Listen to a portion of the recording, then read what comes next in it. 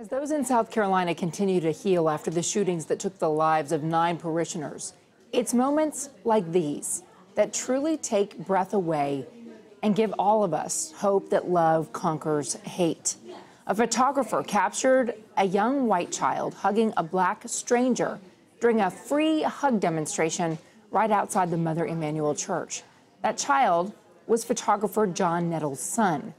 And John Nettles joins us from Charleston now. Tell me a little bit about the lead up to taking that picture. My church, Awaken Church, was hosting like a large gathering in Hampton Park. So anybody can come and just worship and just, kind of remember what was going on. And so we decided we were going to go down there for that. And all the other churches around were going to ring their bells at 10 o'clock. And so while we were down here, we heard some singing, which we assumed came from the AME church behind me. And so we were going to check it out. We were going to see what was going on and see if we could be a part of that. And on our way, we saw these 2 girls holding the free hug sign. And I just wanted to get a picture of it. And before I had a good opportunity, my son decided he was going to run up and give them a hug. Now, can he read? Did he know what those signs say? No, he's 3. I mean, he definitely couldn't read what their signs said. He must have already heard you say something about free hugs. He was a little bit behind me. I think maybe he saw them hugging some other people because they were already hugging a couple of people before I got up to them. So maybe he saw that and he just thought, why not?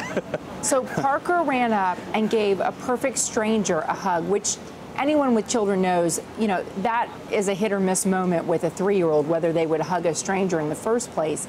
Why did this take on such significance to you that your son was reaching out and hugging not only a stranger, but someone with different color skin than him?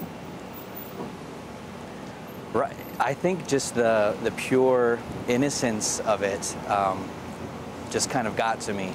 I realized it was a kind of a big deal, like when I took the picture, but it happened so fast I couldn't really process it. So it wasn't until I got home and I started looking at the images and started editing them to post on Facebook did I realize that this was like a beautiful showing of just the type of Christ love that we try to teach them, to just love everyone. That's how we raise them, is just to love everybody. And in fact, you said on Facebook that it was rather hard for you to edit this picture. Why was that? Yeah, because it was just so beautiful and moving, He's a little white boy and he was hugging a black stranger, which is kind of a big deal based on what's going on right now, It was interesting in court last week when we saw Dylan Roof come out and there was a bail hearing for at least the weapons charge. And the granddaughter of one of the victims stood up in court and said, hate won't win. Is this just an indication? Is Charleston going to be better and stronger moving forward, more loving, more tolerant, more understanding? Absolutely. I think that's why the images was shared so much so far, because that picture embodies, it shows exactly what everyone in Charleston's feeling, which is just everybody is just loving everybody else. It's really quite amazing right now, and love is definitely going to win. Thousands and thousands of views, and again, they always say a picture is worth 1,000 words. John Nettles, it seems like you captured that picture. Thank you so much for sharing your story and that of little Parker as well. Thank you.